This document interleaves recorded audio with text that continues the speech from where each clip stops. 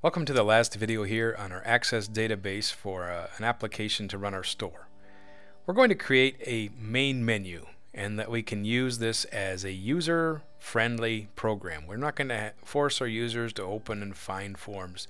They're going to be easily available to us. This is pretty simple. We're going to create something called a navigation form. So let's click here on navigation. And we have different kinds of forms, so you can pick any one of these. I'm going to choose the vertical tabs left. And so I'll have like an index over here, and then the forms and reports will show up in this section. Here's how it works. First of all, we would want to have someone else to run our program to be able to enter new customers. So I'm going to drag the customer form up to here. Notice the customer form shows up. I'm going to actually add the ability to add a product. So I'm going to click here and drag that up. So we have customers, products. We should be able to add and remove vendors, so I'll add vendors.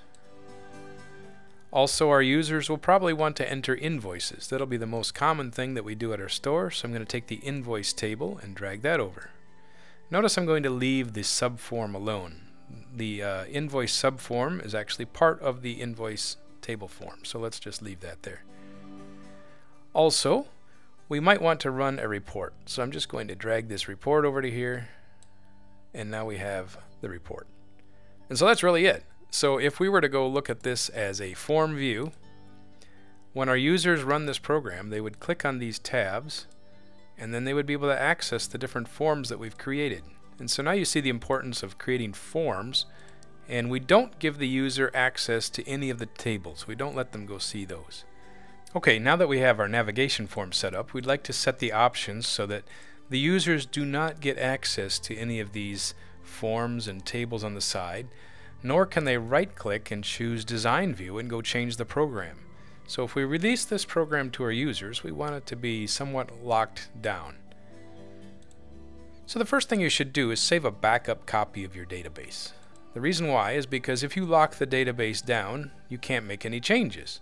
So let's choose Save As, and let's give this thing a new name. So if I have Sluter Store Back or Backup 2 or something like that, that will allow me to have a second copy of this so that I can get in and change it again later if I need to.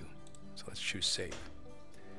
Now it's going to ask you to enable content and ask you if you trust this program. Yes, you do. Okay, so to change this so that we can't get into some of the menus, let's go to the File menu and choose Options. Some of the options. On the current database, we need to first of all give it a title. So name your application, Sluter Store. And then when we have the option for display form, the first thing we want our users to see when we open this is our navigation form. So that way we can get around in the program. We're going to hide some things. So let's go down a ways. The navigation pane. The navigation pane is all the things over here on the left, so we don't want them to get into the tables and edit them, so we'll uncheck that. Allow full menus? No, we don't want that either, because menus are when you right-click on something, you can choose Design View. So click OK.